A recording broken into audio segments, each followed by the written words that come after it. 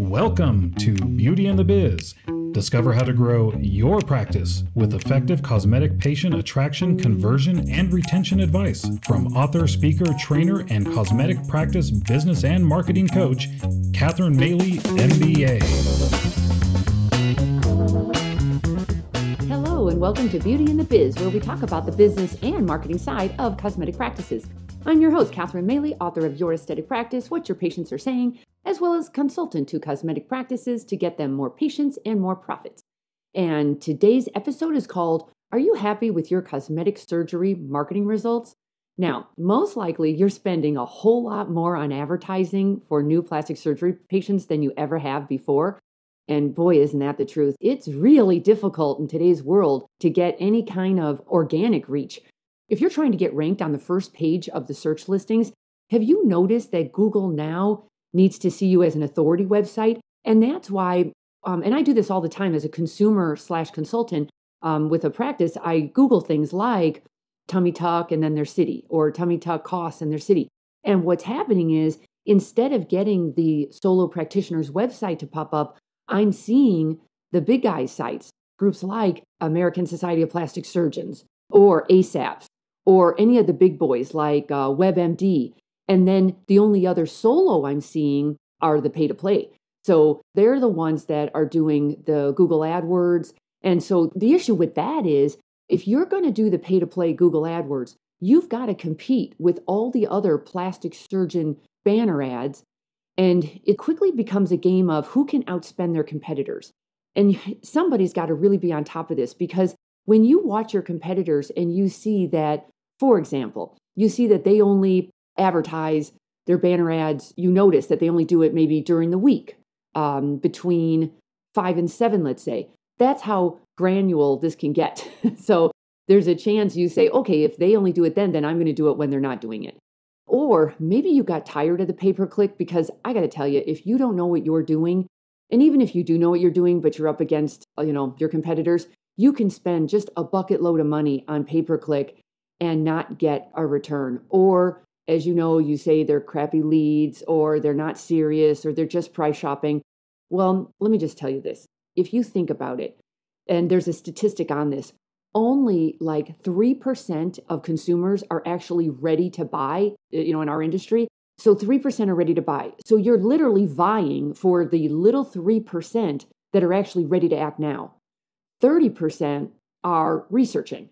They're just in research mode. And that means they could get ready to buy, depending on how you present yourself, or maybe they're thinking about it. There's another 30% who are just kind of milling around. They're kind of thinking about it, but they have no idea. They're not sure if they even want surgery. And then the rest are just, they'll never want surgery. So it's a really tough game to play of numbers. And that's why it takes so much money to play it, because you're trying to throw it out there to everybody, hoping you can find that 3% who are ready to act now. But here's what happens. You quickly learn that it's not easy to track the results that are coming directly from your efforts. And why is that? Well, here's a big problem, because you might have gotten tired of pay-to-play, so you moved over to social media.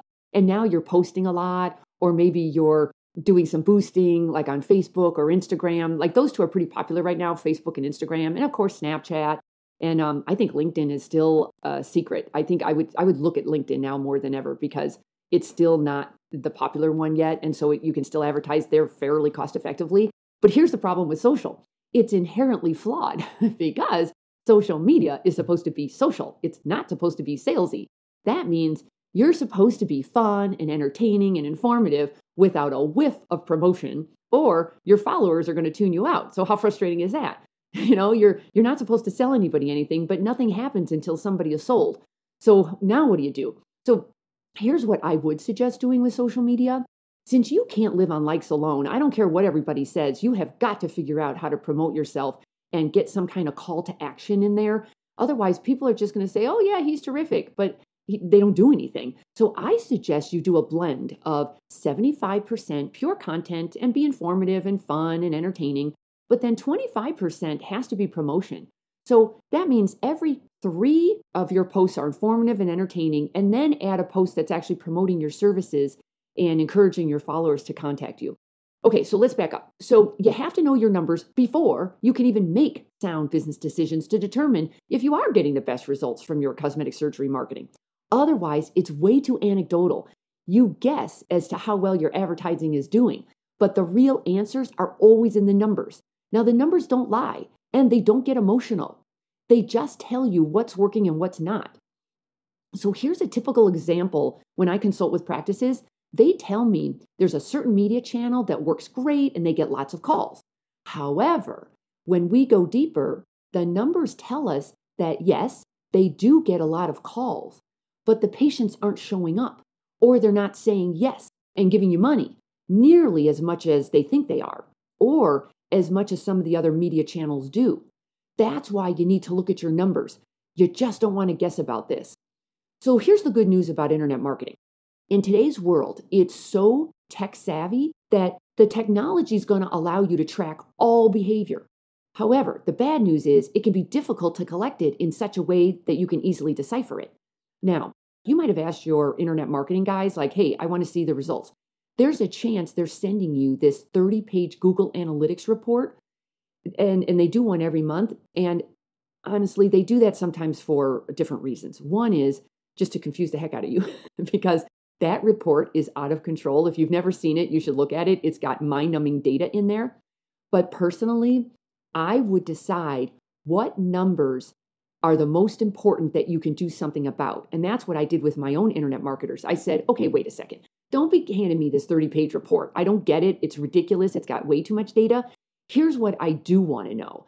So here were a few things. I really wanted to know the top referrals that were getting to my website. So how do people get to your website? That's a really good piece of that Google Analytics report to know. So for example, you'll see that, for example, let's say 24% got there direct. And direct means they knew your website was www.drsmith.com. So that's a little tough because there's a chance they got that from social media, somebody mentioned you, they Googled your name and your website came up. So that's one's tough, but at least you know that somehow they're directly getting to you. Another one is Google, like they Googled you. Another one is AdWords. So if you are doing any AdWords marketing, they can tell you how much of your referrals are coming from that. And then something like AdRoll, you might be doing retargeting ads. I don't know if that's too, tech savvy, but some of you might be doing retargeting ads, which means, let's say they saw you on Facebook, they didn't do anything, but your internet marketers had added a pixel. So now you know their IP address, and now you're going to follow them around with your own ads. And I'm sure you've seen that a million times. You've seen these ads following you around. And when it was new, you were like, how did they do that? How did they know that I was interested in an exercise bike? Because as you know, I own an exercise bike thanks to retargeting. I actually love my bike. But it was funny because I had looked at a bike. I believe I looked at it on Amazon and it was a Schwinn. And then I left. And next thing I know, the bike was, the bike ad was everywhere. And then it finally offered me a 10% discount and I took it. And now I've had a bike for years. Anyway, another really good piece of your Google Analytics report are your social media referrals. I got to tell you, the social media thing is going to drive me nuts because it takes so much effort to be on all of these platforms and come up with constant content. So let's say you're on Facebook, LinkedIn, Instagram, you're doing Instagram stories, you're on YouTube, you're on Snapchat, and you're trying to figure out where are my efforts paying off. Well, I have to tell you, over and over and over, Facebook wins every time, just every time. You might be putting all your eggs in other baskets, but Facebook wins because they are the huge gorilla. They're the Google of the social media platforms.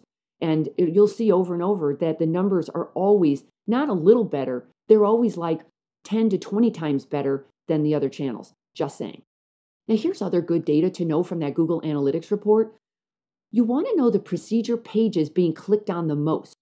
Because for some reason, let's say you get a lot of clicks on your tummy tuck. Go with that.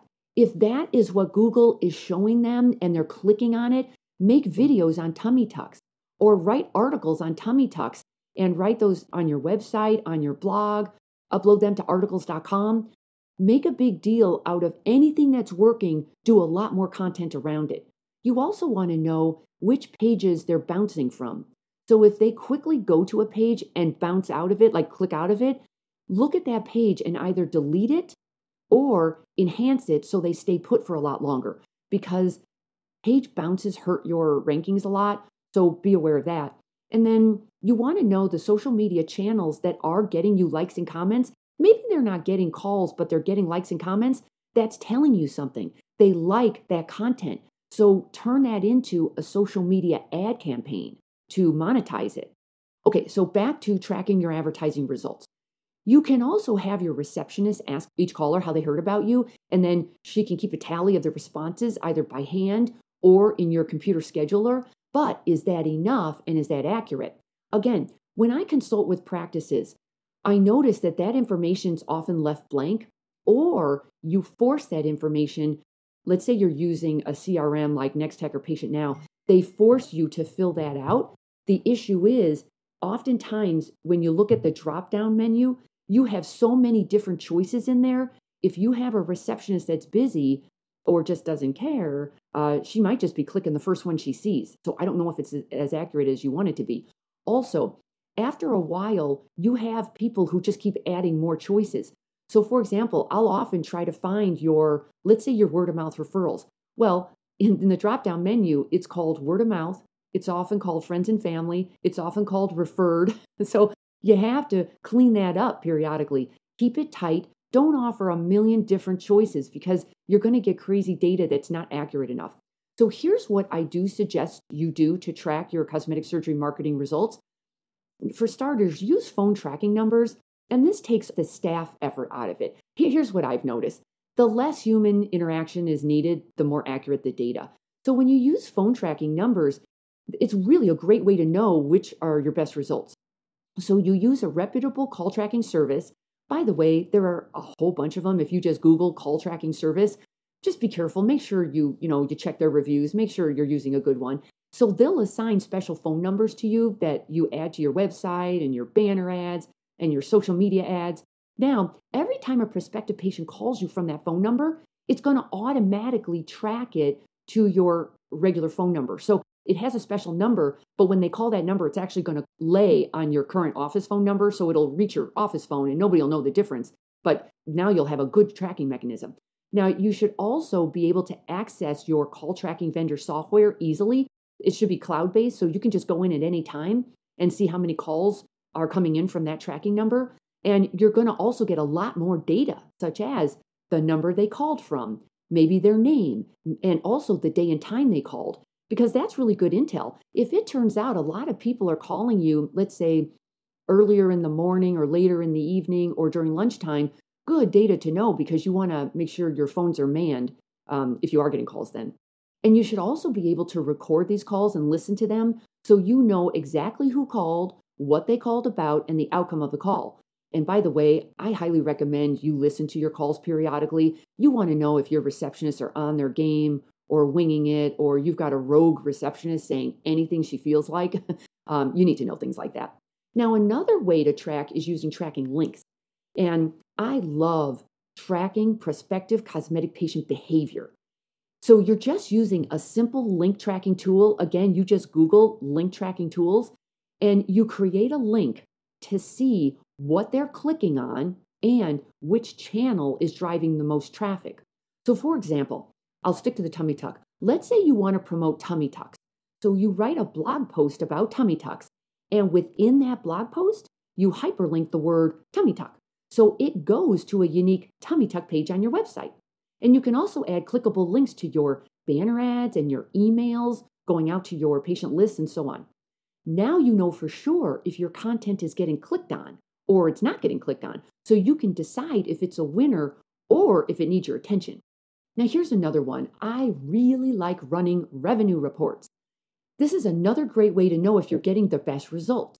So you want to run a report called Revenues by Referral Source, because the number of people who responded to your ads is not as important as the amount of hard dollar revenues your marketing efforts return to you.